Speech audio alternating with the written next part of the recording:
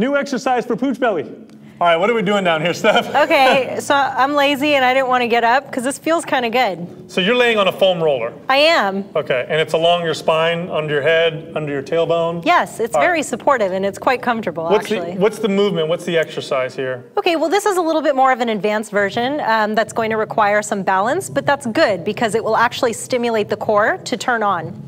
So I'm going to place my arms out to the side. Palms up or down? Palms up's a little bit harder, so let's see if we can do this palms up. And I'm gonna bring my legs up to a tabletop position. Okay, now from this position, with my spine in neutral, there's a little gap there. I'm gonna remove that gap. So I'm gonna roll my pelvis back. Oh, so you're flattening right down into I'm flattening, and this is giving me some good feedback so that I know it's making contact with my spine. Now when you do this, you feel your abs contract. Yes. Okay. Yes, so I'm taking out that pelvic tilt.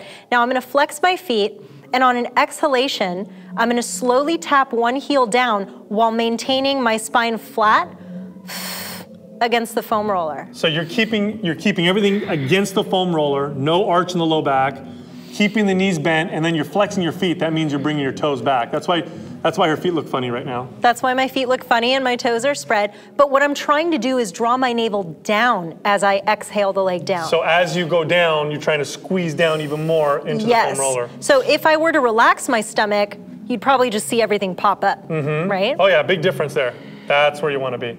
So what is this doing here? What are we activating here while you're doing this movement? We are activating the TVA, so once you've isolated it and you begin to strengthen it, now you want to see if you can stabilize and activate it while the legs are moving. Because against the weight of my legs and the pull of my psoas, it's making it even harder for my core to work. Okay, so the key to this movement, again, just to reiterate, keep everything tight down, flat against the foam roller, knees bent, feet flexed, and you go one at a time and just tap the floor and come back up. Yes. If you want to make it more difficult, I'm assuming you straighten the leg out a little bit? Exactly. So easier is tapping the heel very close to the glute. Harder is going to be to maintain that spine pressing down, navel drawing down. Oh yeah, and I can see that. Much more difficult. And extending the leg out. Excellent movement. I've actually done this once before.